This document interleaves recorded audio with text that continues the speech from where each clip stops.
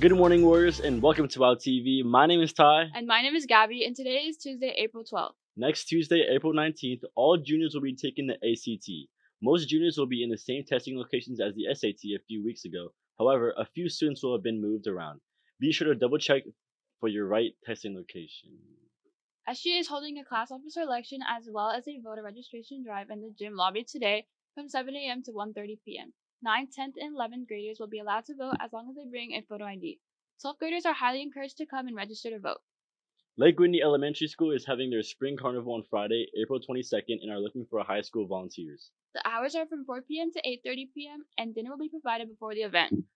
Seniors, if you have not ordered your cap and gown, orders can be placed at jostens.com or in person at Cap and Gown Distribution / Senior Clearance, May 6th, cash only.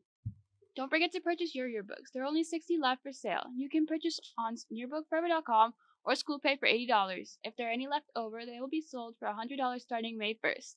Books will be passed out the second week of May. The Honduran Shoe Drive has officially ended on April 1st, but there's a large deficit in youth sizes. If you have any infant, toddler, or children's shoes, please consider donating before we ship in May. For those who did not take the FSA writing test last Thursday, makeups are today.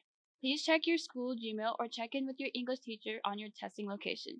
Now on to Sam with National Sports.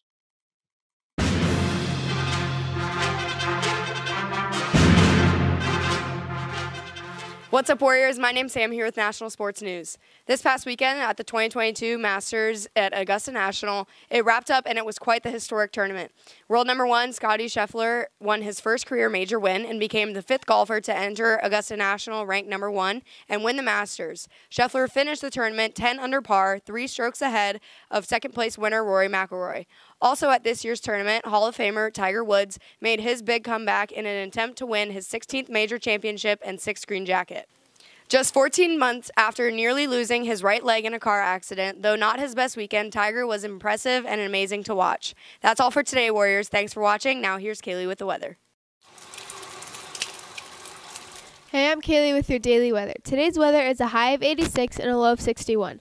Next up, we have Nick and Will with Pop Culture. Thanks for tuning into WOW TV. Have a terrific Tuesday, and we will see you tomorrow.